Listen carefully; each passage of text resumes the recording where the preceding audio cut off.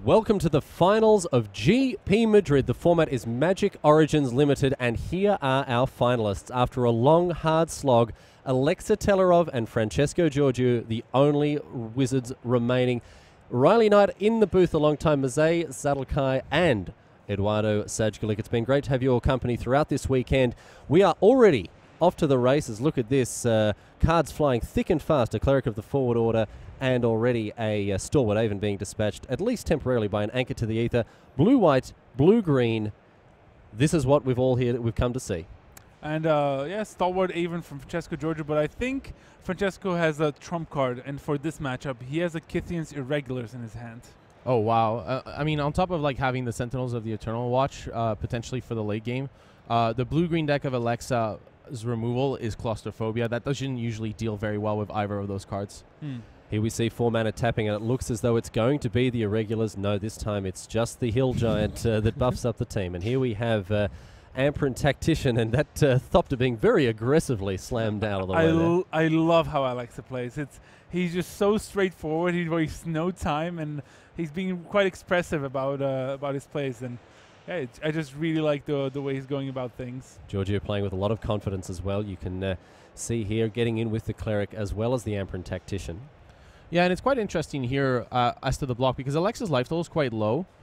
He's looking to essentially get some creatures in the bin to get that Scab Goliath down the line. Yeah, quick Enshrouding Mist there. And Kythian's Irregulars. No cards in hand. Don't need them. Don't need them. See, he says, here we go, lay them out on the table, and this is what we've got. Eduardo, we've already seen this weekend Kythian's Irregulars completely take over a game. Your expectation moving forward in this match, it's going to be pretty decisive here. Yeah, and if Francesco can draw another Plains, it's, as you said, you can activate it twice.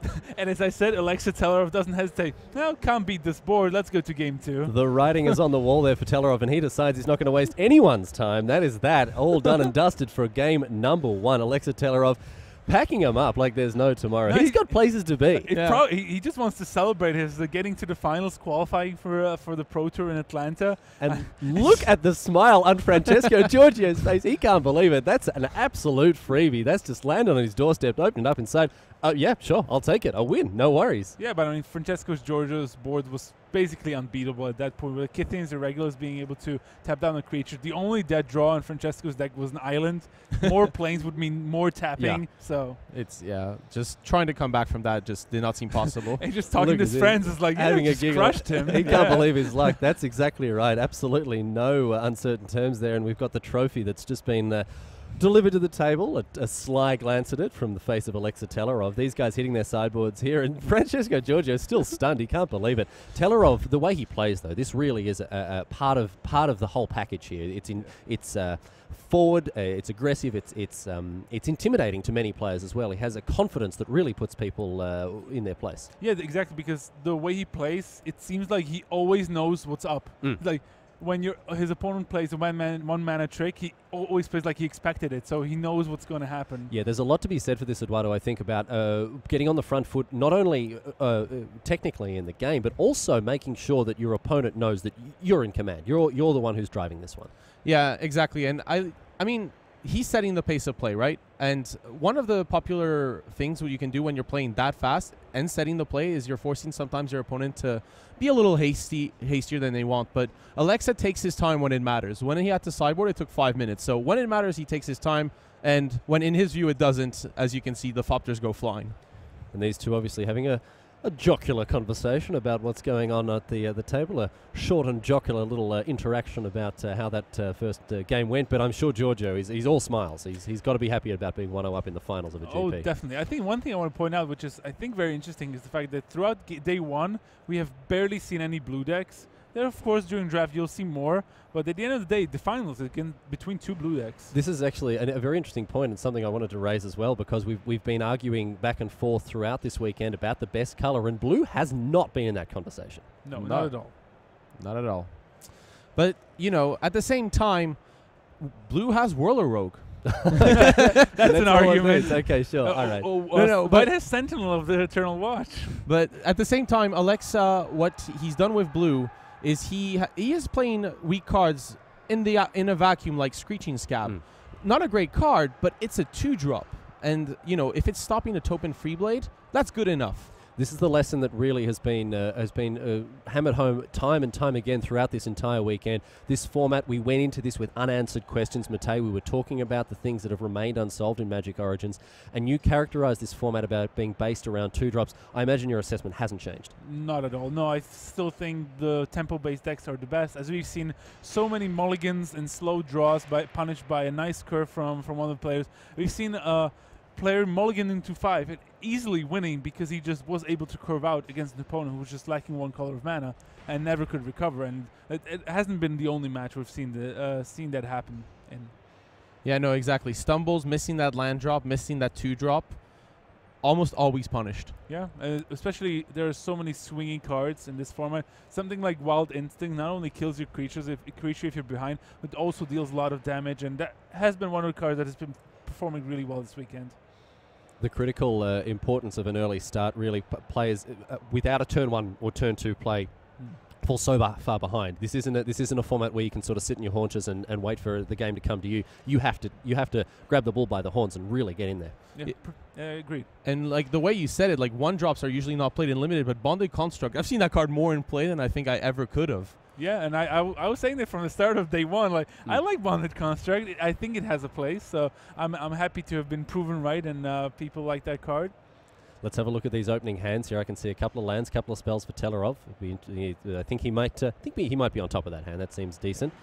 Giorgio also happy with his 7. So here we go. Potentially the final game in the final match of GP Madrid. Opening things off with a Screeching Scab entering the battlefield almost before the land used to pay for it did. Yep, Cleric of the Fourth Order, gaining 2 life for Francesco, helping him make sure that he's always ahead in the race. Yeah, no Consul's Lieutenant from Francesco, which we know he has 2 of. Yeah, but Force Mage helping to put Francesco back to 18 where he belongs in Aleksa's eyes. Yeah, good amount of value getting the Telarov got off the Force Mage there. Force Mage, an unimpressive card, but still one that serves a real purpose. Yeah, and I think, again, that Kithian's Irregulars that we've been talking about so much, I think it's lurking somewhere in Francesco's hand. Is that the case? Oh, my goodness, I got a little glimpse of it just there as well. Well, that's going to be... well, I mean, Aleksa Telarov apparently running scared from the card, so we'll see what happens when it enters the battlefield this time around. Scrapskin Drake, the play here.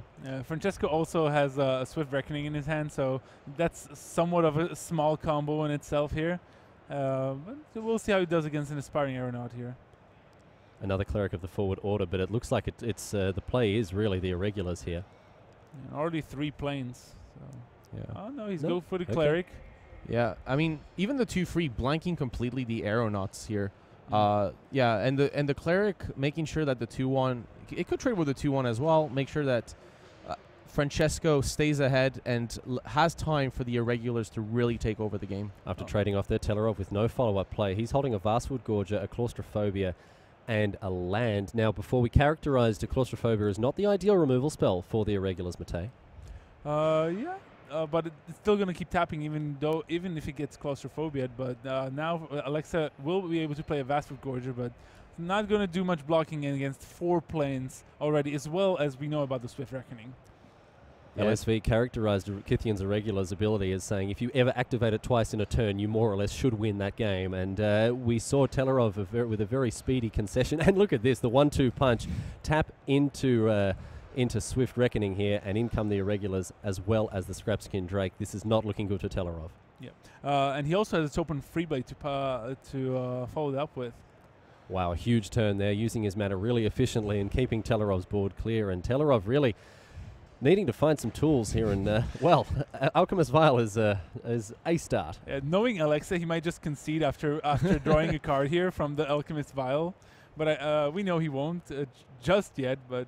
yeah, it's going to get rid of that one. He has the Aerial Volley for the Scrapskin Drake, and will be able to double block the Topen Freeblade. So if he ever gets the chance if he's allowed to, if Francesco allows him to. Yeah, I think the chances of that Freeblade getting in are higher than they would be otherwise in this particular board state. The Irregulars, once again, locking up the game in a big way. We're going to see an Aerial Volley take care of Scrapskin Drake here. Yep, that...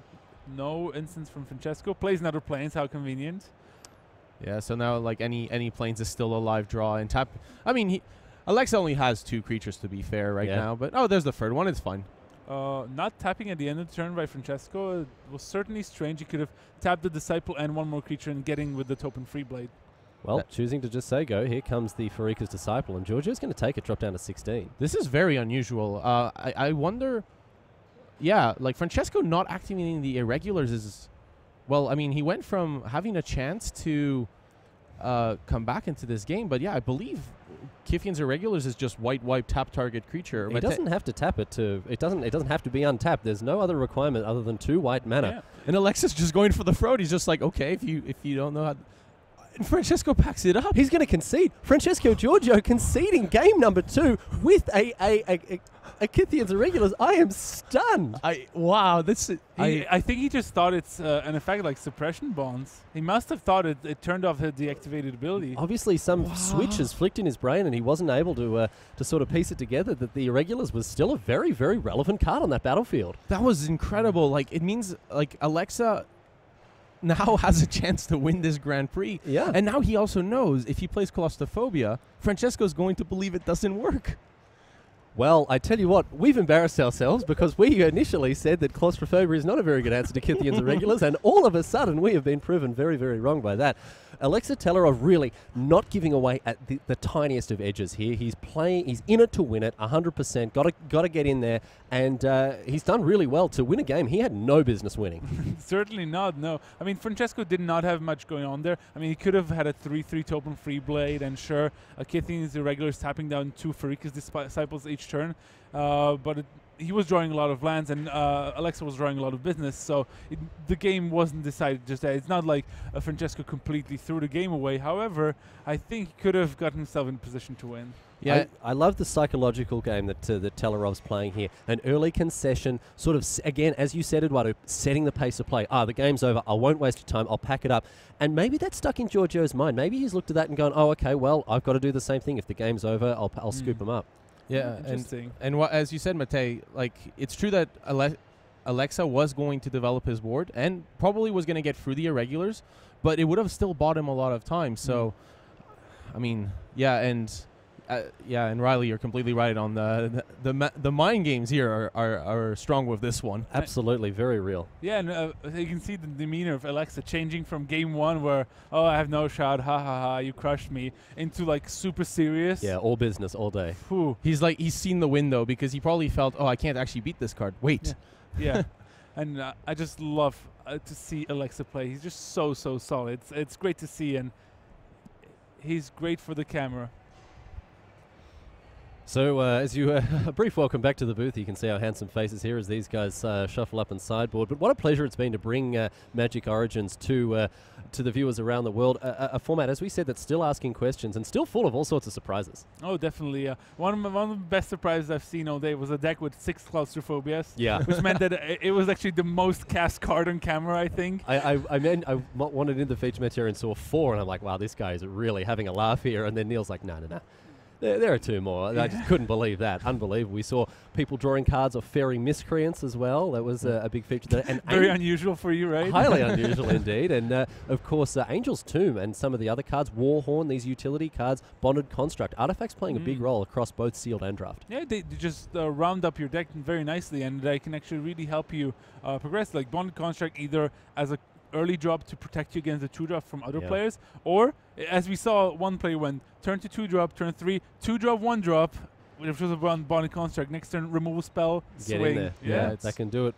We've seen all sorts of things. The Yoke Dox has got in for a couple of points of damage as well. I saw double Yoke Dox. Oh yeah, but that and that act of treason, taking a Yoke Dox with Infernal Scarring, drawing its controller a that card. was huge. We've had all sorts of huge plays, but it all comes down to this: the final game, ladies and gentlemen, in the final match of GP Madrid. You've stuck with us for a long time. We'd like to thank you for your company here throughout this fantastic weekend of Magic.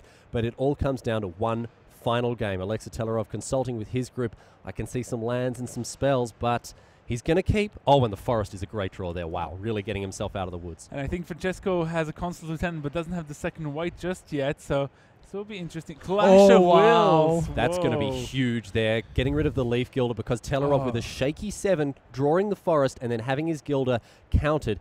That means that we're not going to see an accelerated 4-drop. That means that it's Alchemist Vial for him on turn 3. There was no Constance Lieutenant, but there's an aspiring aeronaut on turn 4 for Francesco Giorgio. Let's see what Aleksa has here, because I think I see Anchor to the Ether and the Claustrophobia.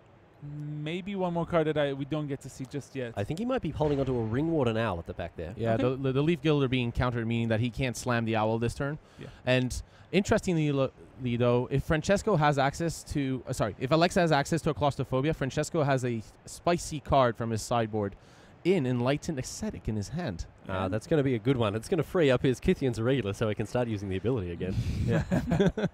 There's a Ring Warden out there for Aleksa here, so that should stop the attacks. And Francesco Giorgio has a lot of lands in his hand and not much to develop his board further, unlike Aleksa, who now has also an Artificer's Epiphany, drawing 2 cards here. That's handy. That's going to knock the Ringward Owl up into Serra Angel territory, turning it into a 4/4 flyer, in addition to drawing him 2 cards. He doesn't have to discard, of course, with that artifact. Yeah, I mean, Aleksa seems to have a lot more gasoline in his tank than Francesco at this time. But yeah, although Francesco does have a Knightly Valor, I believe, so we'll see how this develops. Nearly full grip for Telarov, though. He's sitting pretty with this Ringward Owl, threatening to smash in for a fair chunk of damage. And as you mentioned, a lot more going on the left-hand side of your screen here. Whoa. Okay, looks like Francesco Giorgio leaving maybe to consult with the judge here. Interestingly enough. Let's see then what he wants to ask the judge about, because I think he has Knightly Valor and Disperse in his hand. Haven't seen much else, I don't think. But it might be a different card, as we see it at just behind our text coverage colleague Oliver Gehrman. Francesco was consulting with the head judge Alfonso Del Bueno of Spain. So it looks like it's lands and the Valor, in addition to that Disperse that you mentioned. And so all of a sudden, Aspiring Aeronaut would deign to be a 3/4 flying Vigilance here. Yeah, and the question is here if Aleksa has something to deal with it, because there's a few important things here. First off is if the Knightly Valor actually hits the battlefield, triggering the Knights, because Francesco still has access to that Disperse and could either return the Knightly Valor or the 1/2 flyer as needed. And yeah, Aleksa here seems to be asking a number. Okay, I think I know what this is about now, because there's a Mizium Meddler in Aleksa's hand, I think. So I think Francesco, where he wanted to ask how it works with Knightly Valor, that the Knightly Valor has been played. Aleksa is like, okay, so how does this work then? So what's going to happen is if he redirects the Knightly Valor to the Mizium Meddler, Giorgio will still get the 2/2, because of course you're able to target your opponent's creatures with your auras, but it doesn't say that creature's controller. It says when it enters the battlefield, you put a 2/2. So even though Aleksa Telarov could end up controlling the card with the Knightly Valor attached to it, any way you slice it, Giorgio is going to end up with the Knight token. However, at the same time, if you're giving your opponent a Freak 6 out of the deal, that's not the greatest bargain. That's why it's good. It's a good thing that Francesco actually does have the Disperse here, and he can return the Knightly Valor to his hand and then replay it next turn, get another 2/2, and finally get the 3/4 flyer he so desires. That's huge as well, because it's not just of course it's not just a creature. He can return a non-land permanent, and that means he's going to snag himself 2 Knights if this works out. So I think Telarov's in a position where he thinks he's got the trump, but we've got the double trump coming from Giorgio. Yeah, this is actually a really fascinating back and forth here, and I love how both players asked the question one in a row.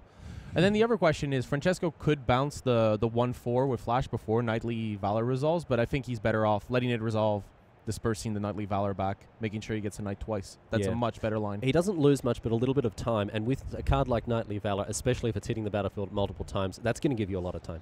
Yeah, exactly. But yeah, here if you're watching at home and you've ever been in this position, you're not 100% sure about the interaction, always call a judge. Yeah, it's better to be sure and then look fantastic as a result than the alternative where, I didn't know how this worked, lose my card. Yeah. And we see that happen all the way at the top level of play. I remember at Pro Tour Brussels with Adrian Sullivan and Ari Lax. It was Adrian Sullivan who was just completely bamboozled by the fact that Lax was able to sequence a series of plays involving exploit triggers that meant that he got quite thoroughly done in. Lax got him coming and going there. Yeah, it was illusionary gains and CDC, I believe. Yeah, the CDC. That's a very interesting interaction. But let's see.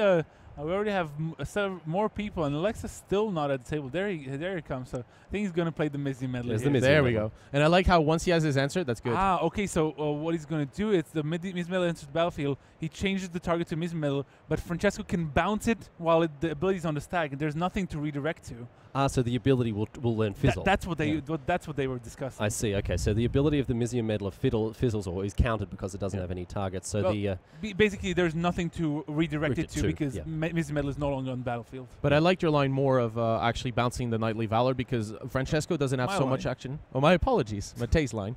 Thank you. Bouncing the Knightly Valor because Francesco only has so much action, and this would have ended better for him. And here the brutal anchor to the Aoife. Yeah, severely punished for not taking Matej Zalokai's line there, unfortunately for Giorgio. He still gets another Thopter out of the deal. I mean, Aleksa's still in pretty decent shape here if he has some sort of follow-up. Because the Owl is now a 4-4, and I wonder if Aleksa has something good to play here. He keeps on top with the Scry, that's important.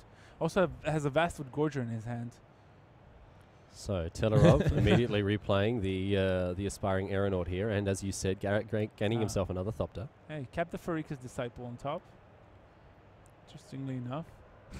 We're going to see an attack with a Ring Warden now. And Giorgio, no hesitation in taking the 3 damage. Yeah, there's little reason to block here. Another Ring Warden now coming down here. So Telarov playing pretty hard D here, making sure he's got his shields up nice and firmly. Yeah, and this is actually interesting. Aleksa really taking command of the game with his pair of owls, and wow, that aerial volley will make sure that no combat trick from Francesco is going to get him back in the game. And also prowess on 2 of the owls. Yeah. That's going to be swinging for a lot of damage here, especially if he can follow up with a Vastwood Gorger. Yeah, it might be actually correct here not to use the aerial volley, simply because the only way he seems to be able to lose this game is if Francesco uses a trick on one of his Thopters. But he decides to use it. I don't fault him for it. It's still a pretty nice combat trick that gets rid of the aeronaut and his companion.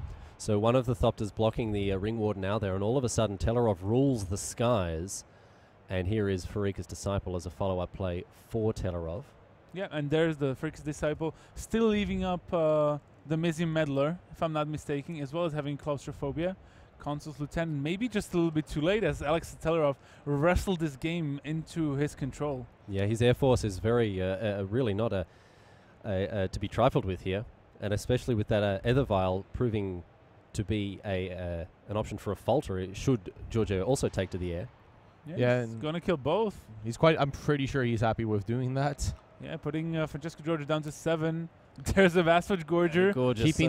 Keeping that 1-4 up. I mean, here we go. Giorgio's going to have to find something special here. He checks in. It's a Cleric of the Forward Order, which I think we're going to see play. That's going to buffer him back up to 9 should he play it.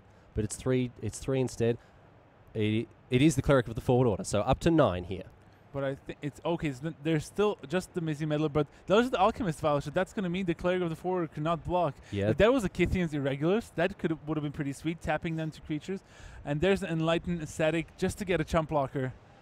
So buying himself one more turn with these small white creatures, but Telarov can smell it on the air. The victory is only a few moments away for him. Ring Warden Owls, in they come. Yeah, chump block, take 6, go to free, and Francesco... Very likely lethal attackers. An Alchemist Vial. Francesco Giorgio has one draw step to pull something from the ether here. What can he find? It's a Topen Freeblade.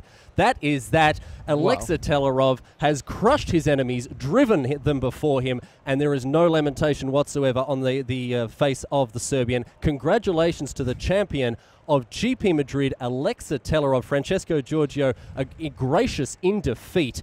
And of course, we can't forget the achievements of him as well, all the way to the finals, bowing out against a very, very skilled magician indeed, Aleksa Telarov. What an end to the tournament here, Matej. Yeah, I really like how Aleksa played it, and I think he's a much-deserved winner. Just the style he played, the control he got over the game slowly, and playing at his pace, is certainly a very worthy winner. And I think his Serbian friends are going to be very happy that he's going to be taking the trophy to Serbia, which I think is their first GP title. As we bring it back to the booth there, you saw a cheeky smile coming your way from Aleksa Telarov, our champion. But Eduardo really putting his, stamping his authority on the game there. Those ring-worn nails, making sure he's going to get there and slowly chipping away, and then before he was just able to turn it all and turn the corner. I was absolutely